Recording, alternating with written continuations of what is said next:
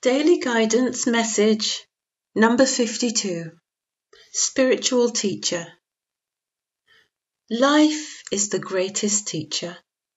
Everything you do and experience teaches you something new. Recognize how far you've come. Your life is a masterpiece. Use it to teach others. Make it count for something now. A day for teachers and eternal students to acknowledge the growth and great value that comes from teaching and learning, study and contemplation. A day to celebrate all spiritual teachers for courageously enriching the lives of others with their wisdom, their scars and their stories. Have you taken your place among them yet? You don't have to be perfect to begin. You will never be perfect, but your stories will still have great value.